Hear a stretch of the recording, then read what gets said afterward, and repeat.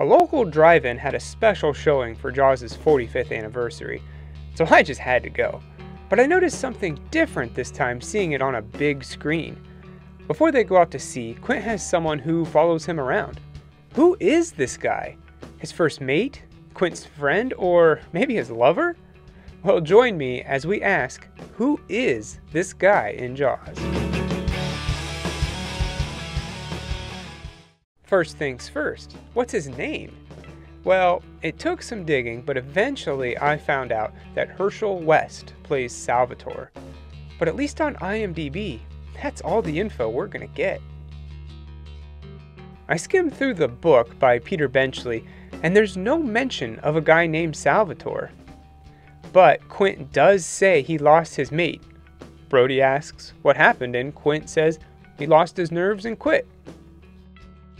Now that could be our guy, but I'm not 100% sure, so we'll have to look at some other options.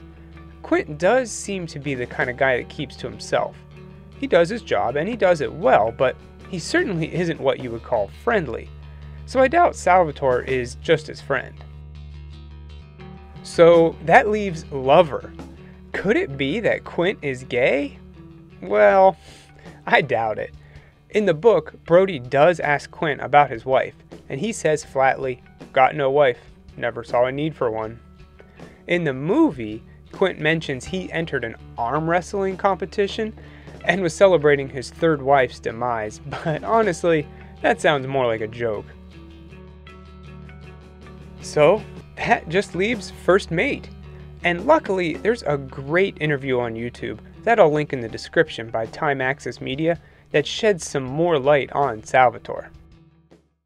He asked me if I'd take a speaking part with a dog, so I said yes, so that's how I got in it. Then I was Quint's mate after that. So there it is. He was Quint's hired help, his first mate. And if that's not enough evidence for you, there's a deleted scene where Salvatore says he's not going out on that boat with him, and he quits. I quit, Mr. Quint, I quit. You don't go, you don't get paid. I don't care. I'm not going on that old slab after that crazy old shot. I'm not crazy. You miserable little son of a bitch. You get that blackfish on my boat, pump out the bilges, top up the fuel tanks, then get your ass out of here because you're on the beach. It's pretty cool that you can still find these small things in a movie that you've watched over and over again. It's also pretty cool that they hired real fishermen for the movie.